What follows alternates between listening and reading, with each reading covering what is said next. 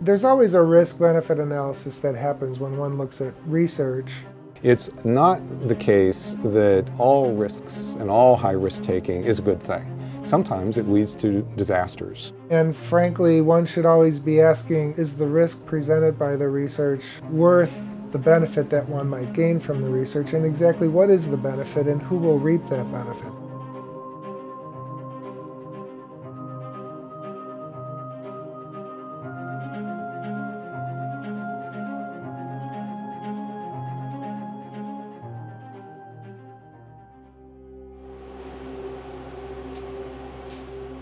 This is the most intense neutrino beam that's ever been built. This is the first time we've ever made measurements comparing what neutrinos do, having so many different materials in one experiment and being able to compare them side by side. So you're wondering, why on earth are we underground to do this experiment? It would be a lot easier if we could just do this experiment above ground. The idea is that you build a neutrino beam that goes through the Earth.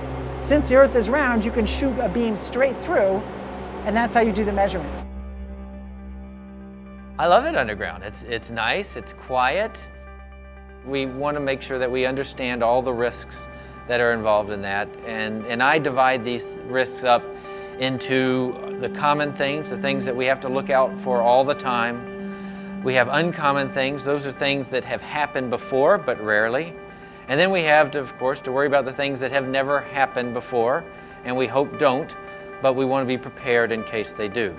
The key question is, to what extent is our behavior increasing or decreasing the risk of the next 9/11? American forces are in the early stages of military operations to disarm Iraq.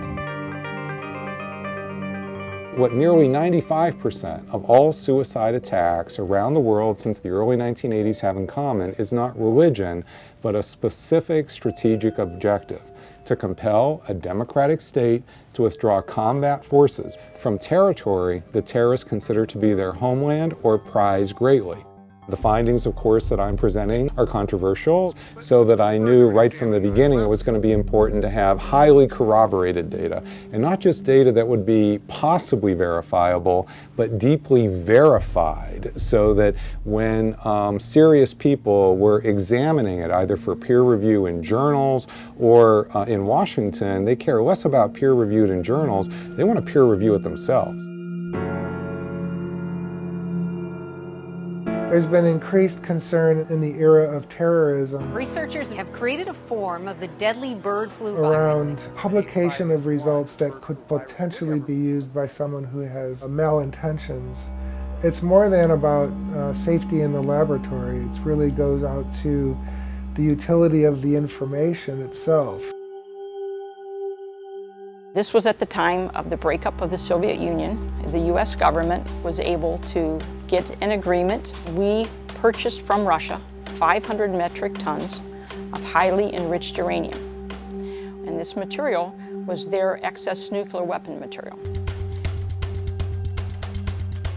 We needed to go into those facilities, and we would take all of that paperwork in addition to all of the observations that we made, and twist it and turn it in every possible way to look at it to make sure that the Russians were doing what they said they were going to do.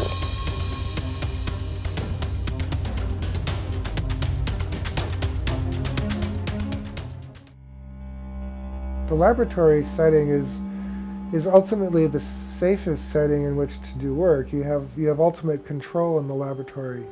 Very complex heating, ventilation, air conditioning controls, where you maintain a negative airflow so that if you did have a spill in the laboratory, it wouldn't escape the laboratory. All the work is performed in what we call biological safety cabinets, which is like a fume hood, but it's for work with particulates. For the first year, we really weren't sure what to expect. Would the radiation levels be high? We had no idea.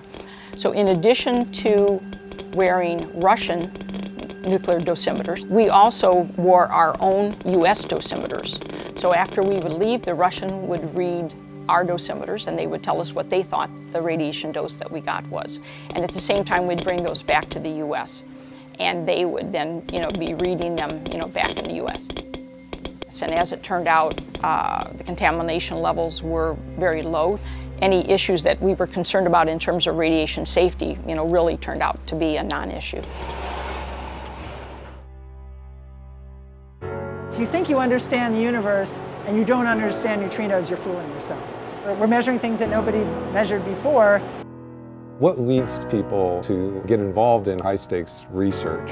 One of the most important things, I think, is a certain willingness to go against the grain, combined with a willingness to follow where the evidence and logic really go. Every day, everyone does a risk-benefit analysis. For many things we do, you just don't really think about it. We get on airplanes all the time. We drive our cars. And so there are many activities for which there is an assumed risk. It's risk that we're willing to take because the benefits are so great. But at the end of the day, it's still risky work.